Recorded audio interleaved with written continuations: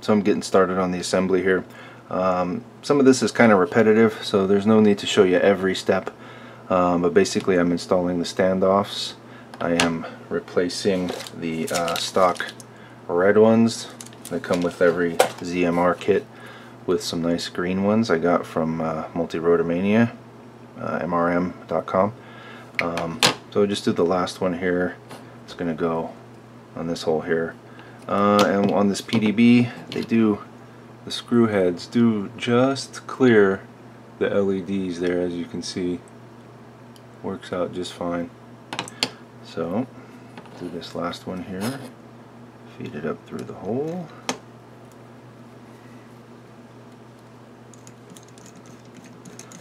Screw it down. Doesn't have to be super tight, just snug. Just snug. And these are aluminum. These standoffs are aluminum. Some guys use some nylon. Those like hexagonal nylon standoffs to save that much more grams of weight. Maybe in the future I might do that, but I think these look really cool. And then eventually the top plate will go on top like that.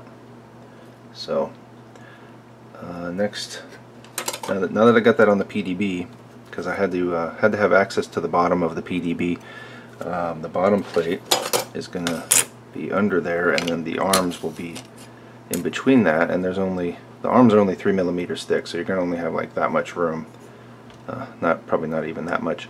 So as you can see, you needed access to those screws before you put the arms and the bottom plate on. So I had to go ahead and put all those standoffs on, and so now I'll move on to assembling the arms. Alright, about to get started mounting the arms onto the bottom plate frame and the PDB.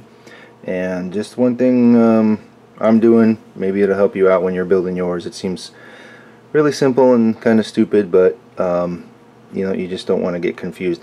So earlier in the videos series, when I soldered the ESCs onto the motor leads, we figured out which way I had to solder them to get the direction of spin that I wanted.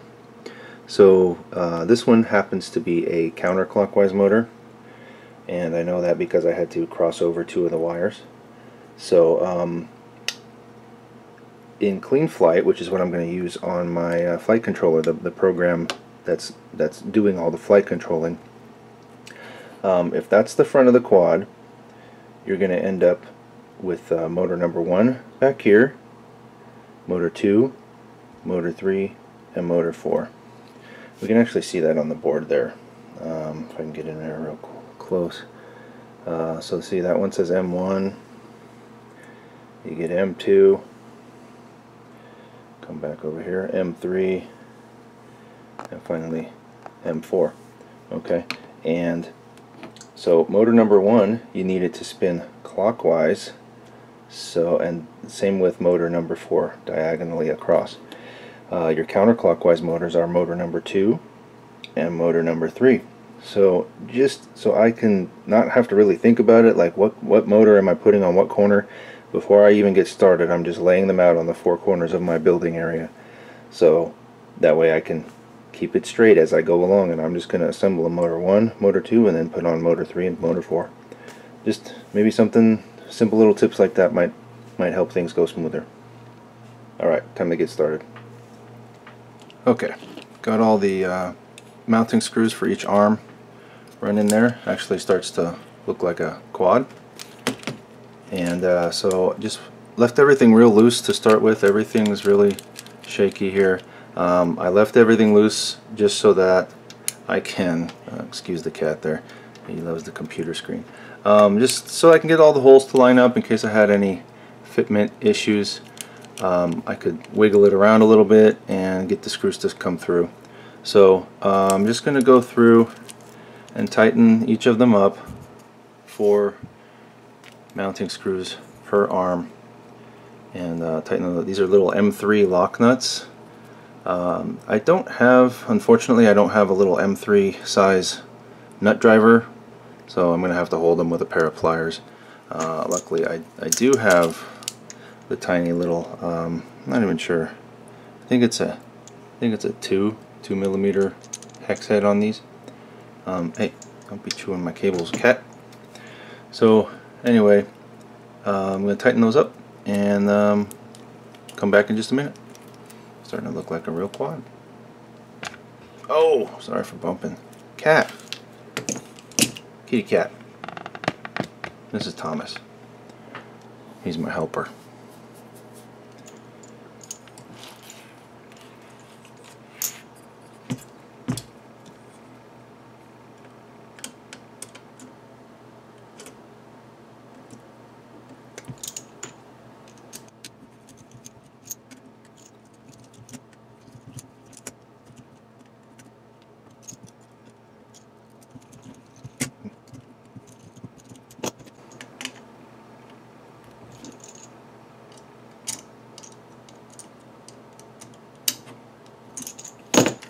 Okay, just did the last set, and I didn't crank them down. I just got them all snug. These little little nuts here are nylock nuts, so they're gonna hold once you get the threads into that nylon area. And you can see they're just pretty much coming up flush with the bottom of that nut. So there's no need to crank them. You don't want to crack anything, especially if you're using a PDB like I am. You don't want to crack them. So just get them snug.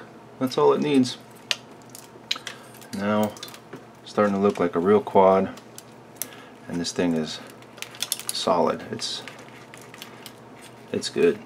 So, all right. Next will be measuring out these wires and cutting them to length and getting them soldered on those little pads.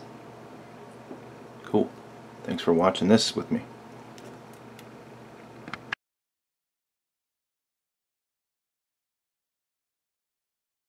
FPV Ladybird after that. I wonder if they were watching what I was doing. But anyway, brilliant little craft, and it worked exactly as advertised. And I thought, geez, this Walkera is not a bad brand. You know, they seem to make this is certainly a cool product. Unfortunately, since then, I've kind of been disappointed.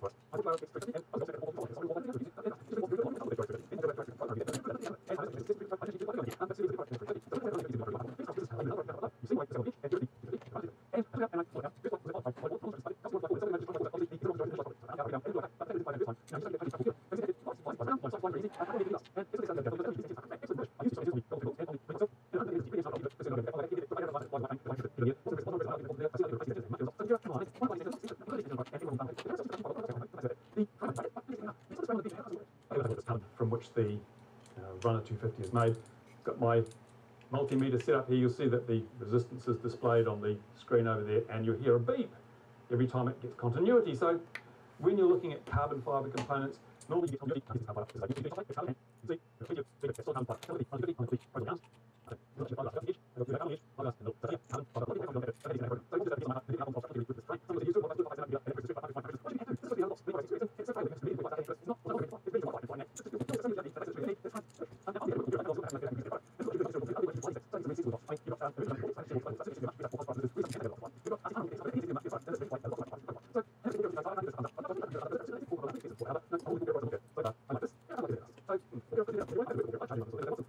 not advice, but if they want a bit of input from someone who might be able to come up with some better ideas, great. I'm happy to provide it. And it goes to any manufacturer out there who's thinking of launching a product.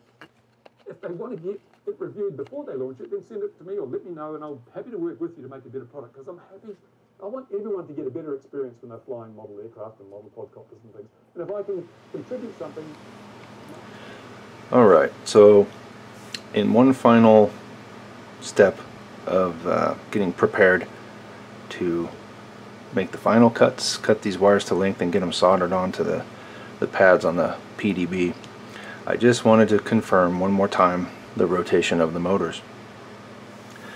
So I saw a trick on another video, and I'll put the name of the channel up on the screen here in just a moment, because I saw the guy do it and I thought it was a really good idea. And I'm trying to share any tips and tricks that I've learned from people, share them to you, because you know, we all haven't seen the same videos or got the same advice. So anyway, I got my 4 ESCs, or my arms are mounted. ESCs are, it should be in the right places, but I'm going to be running clean flight. So in clean flight, here's the rear of the quad, here's the front of the quad. This is motor 1, this will be motor 2, this is motor 3, and this is motor 4. Now I'm not going to test these in order, but I know which way they're supposed to spin. Motor 1 and motor 4 are supposed to spin clockwise. Motor 2 and motor 3 are supposed to spin counterclockwise. There's a lot of good diagrams. There's a diagram in the clean flight when you're setting it up. It shows you the proper rotation for each motor, depending on your configuration, whether you're doing a quad or a hex or octocopter or whatever. So this is a quad X design, and even though this isn't the same frame, it's the same setup. So you can see motor 1 and 4 clockwise, motor 2 and 3 counterclockwise. So that's what I'm going to be doing. I just want to double check before I start cutting wires and soldering everything. So I've got my servo tester out. I've got the ESC jimmied up to a battery. So we'll power this guy up.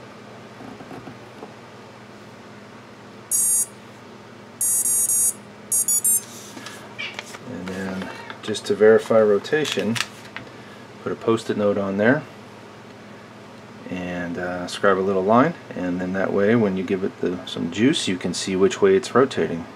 This one, being motor 3, should actually be counterclockwise, so this way.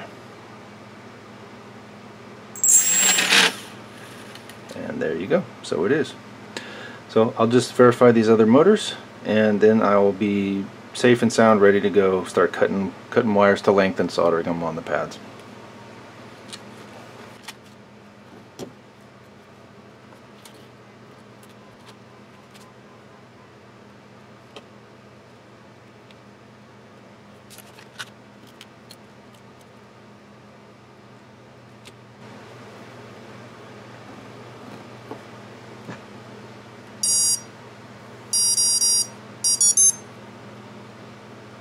Okay, motor 4 should be clockwise.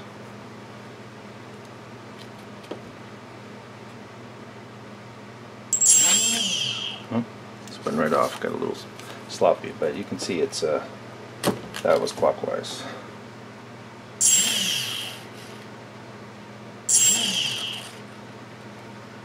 Alright, try these other two.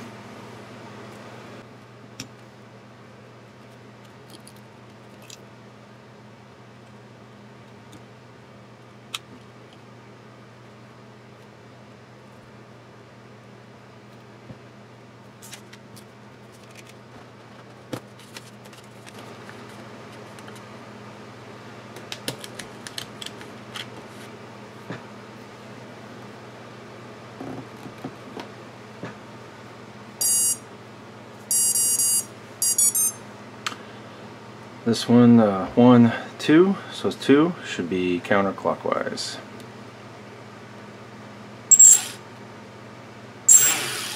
And there we go. So we'll do this last one. I think I got it right.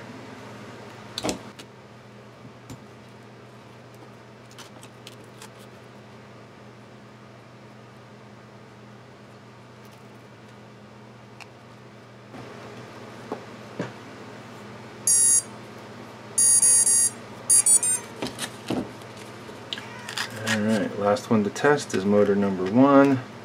Motor number 1 should be a clockwise rotation.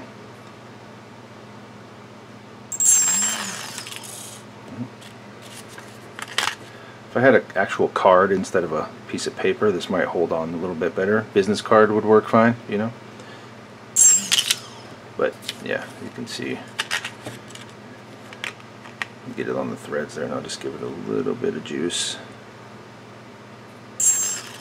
So yeah, start spinning clockwise. So alright, that just verifies for me that everything's mounted in the right place, and I'm safe to start cutting wires to length and soldering onto the pads. So that's what I'll be doing next.